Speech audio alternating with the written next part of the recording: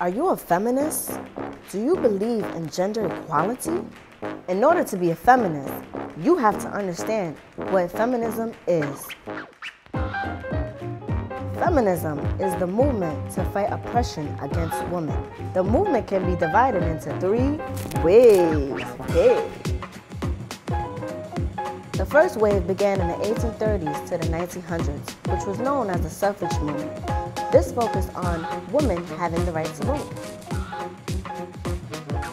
The second wave began in the 1960s to the 1980s. This focused on trying to stop discrimination and sexism against women, which also expanded women's roles in households and society.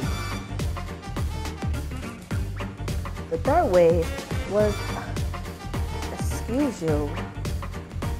The third wave was a response to the second wave. This began in the 1990s to today. As of today, we are still working for reproductive rights, equal pay, and the acceptance of women in society.